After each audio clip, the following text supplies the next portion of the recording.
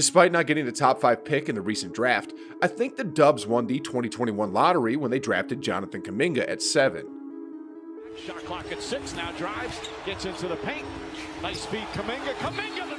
I know I say this a lot, guys, but sheesh. Let's watch that dunk again.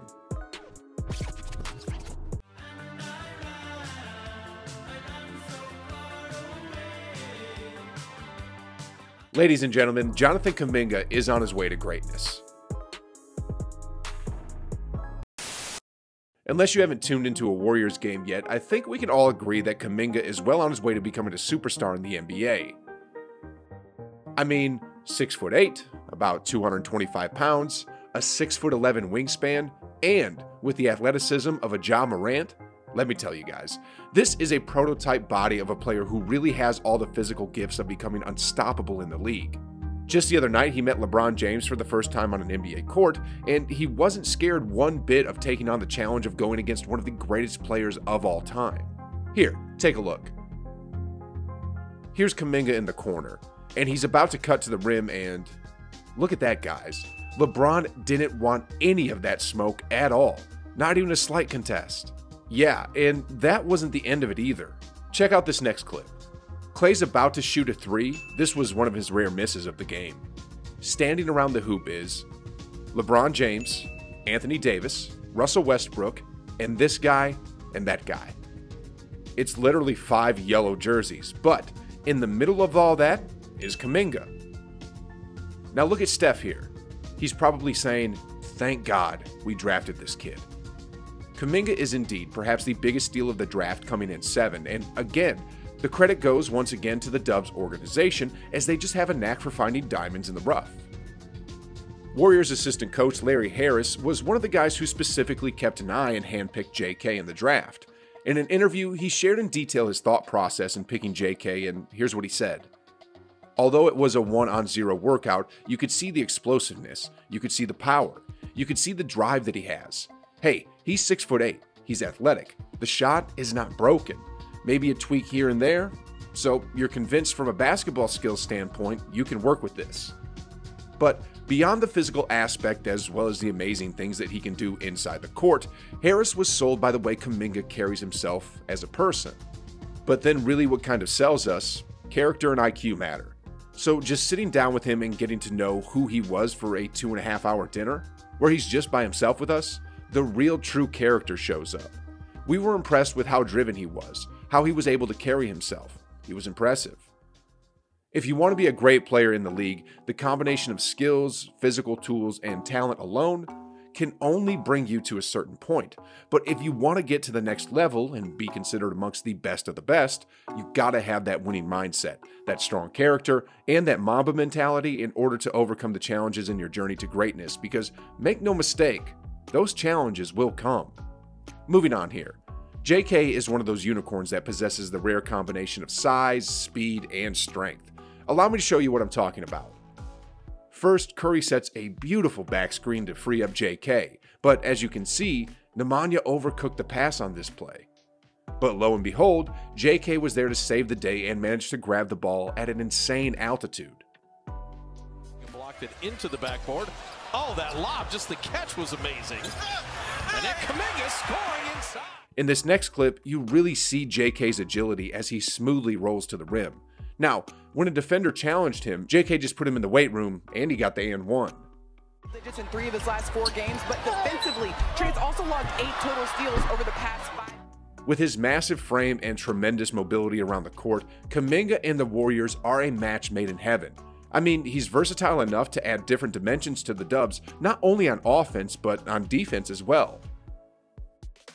Here the Dubs deployed a 2-3 zone against the Spurs with Kuminga playing as the center, and even if that's not his natural position, JK still played that center role perfectly here by protecting the rim with his athleticism and length. Now on offense, JK is starting to learn how to lead the break on his own, and as you can see here, it's only a matter of time before he becomes a freight train like LeBron and Giannis. And with that being said, here's what Klay Thompson recently said of the young Warrior. Gosh, he's just a very young, strong man with incredible athleticism, and his skills are more polished than people want to give him credit for. I wasn't doing that at 20 or 19. I was in Pullman. Warriors fans should be very excited for our future. Having the vets we do and the young talent, it's rare in sports. Just got to keep him humble and keep working because he does things that cannot be topped. Those are some pretty big words coming from a big-time player. Anyway, moving on here. In case you're not following their games, JK has been consistently scoring double figures in the last 6 games, with an average of 16.6 points, 5 rebounds, 1.8 assists, and logging just about 27 minutes a ball game while shooting almost 57% from the field. And not only is he producing, but it's not empty stats. Kuminga is impacting games and helping the Warriors win. Now, some people don't like statistics and say it's overrated, but the thing is, Kuminga is passing the eye test too. It's clear from the trends that we've been seeing on the court and on paper that this kid is well on his way to greatness, and I'm absolutely stoked that he's seen way more court action than when the season first started. Anyway, since we're talking about his scoring, let's see how JK picks his spots on offense. In this clip, you can see that JK can create his own shots in ISO situations. When Fournier shuts him down here, JK went for a counter spin to finish the play beautifully. And the same thing happened here.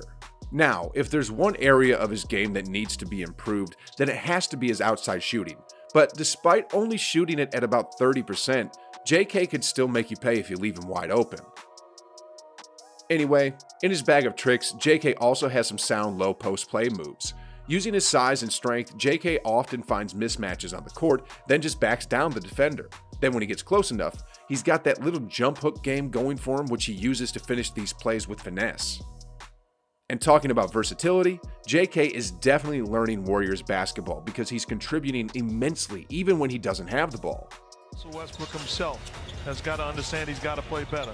To me, if they're going to get to where they're going to get... After Steph missed the 3, Draymond grabbed the loose ball in this possession, and while everyone was in shambles, JK remained active and went hard to the rim with a reverse finish. In this familiar backdoor play for the Dubs, JK stuck to their set by setting an initial screen for Klay, and when Steph did the same thing for him, he just ran towards the rim and flushed it home. Now, in this last off-ball play, Klay got an open lane as he attacked coming from the curl. When JK's defender decided to help, JK ran simultaneously with him heading to the rim and got rewarded for it. Aside from being such a good off-ball player, JK also has an underrated motor, and he's also a hard-working player, just like Draymond, who never gives up on every possession and loves to hustle. Now, let me show you some plays here that showcases his energy and efforts on both ends. After missing the shot, you can see here that 4 other blue shirts already gave up on the play.